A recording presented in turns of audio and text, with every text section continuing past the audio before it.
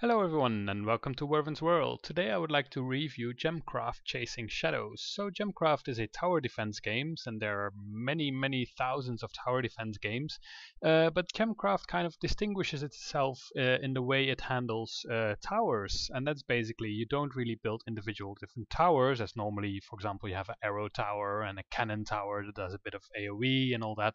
Here you actually build gems.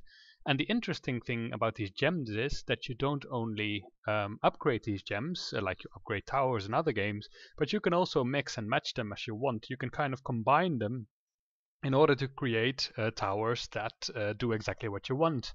For example, if you want to poison a lot of enemies at the same time, you could mix a chain gem with a poison gem in order to chain your poison to other enemies, and so on. And furthermore, you can put these gems in either a trap so that it kind of well, it's just on the ground and enemies have to walk over it. You can put it in a tower so that it can shoot at the enemies, or you can put it in amplifiers, which amplifies the power of either traps and towers. So there's a lot of variety in basically how you want to solve a level. So yeah, Gemcraft is a really big game. There are a ton of levels, like really a lot. You can do these levels on different difficulties. The game allows you to even tweak your difficulty.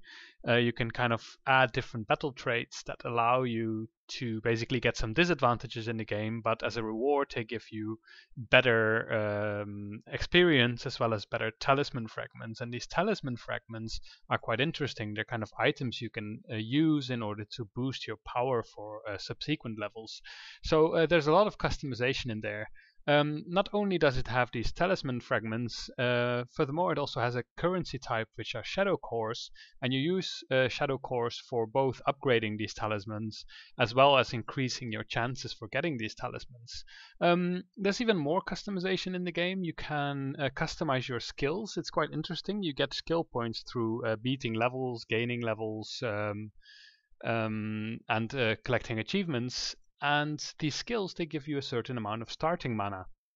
However, you can also choose to spend these skill points into actual skills, for example, to improve the power of certain gems, or to improve some of your spells and all that kind of stuff.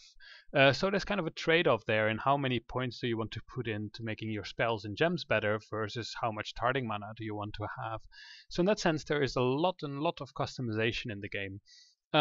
There is also another mode. It's called the Iron Wizard mode. I personally prefer that mode because it allows you to basically play the game while it keeps being a challenge. In the base game, basically you can grind up some levels so that you become more powerful and thus beat other levels that should have been a challenge fairly easily. Of course, you can improve the difficulty level by yourself.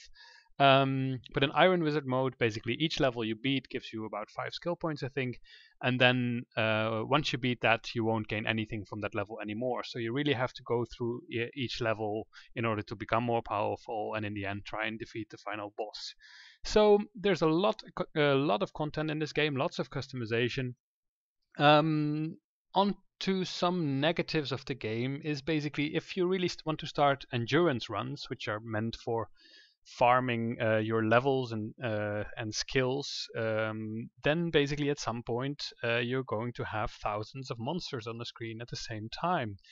The problem with that is, well, it sounds like a lot of fun. The problem is that your game is going to lag like crazy. My computer, I built a new one last year, and it's kind of was a top of the line thing.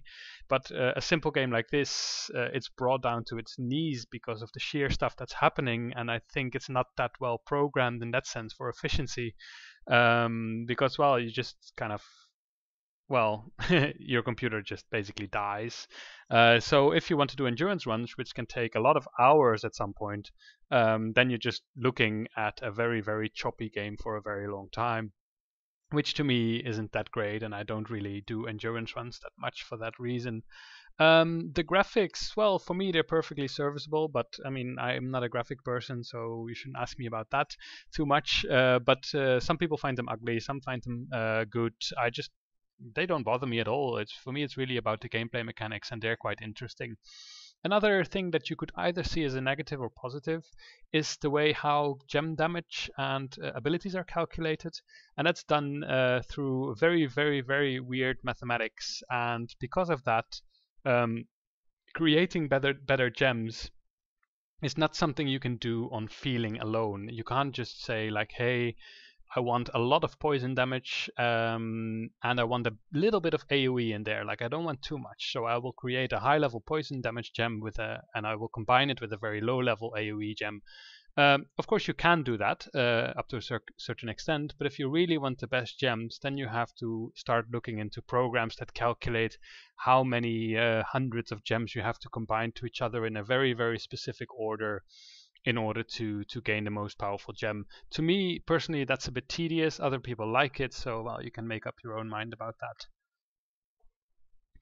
So yeah, the game. Well, it's really, if you like tower defense games like I do, then this definitely I definitely recommend buying it. It's one of my favorite tower defense games.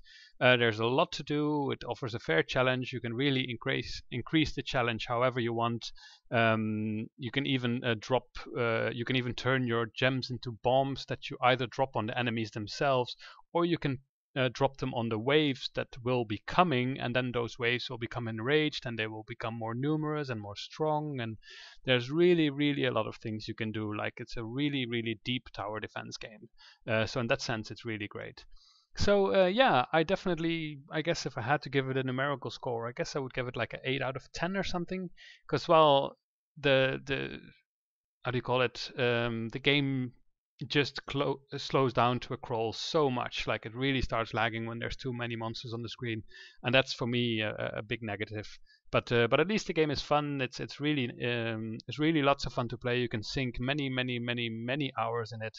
So if you like tower defense games, definitely be sure to pick this up. So I hope you find it useful, and see you next time.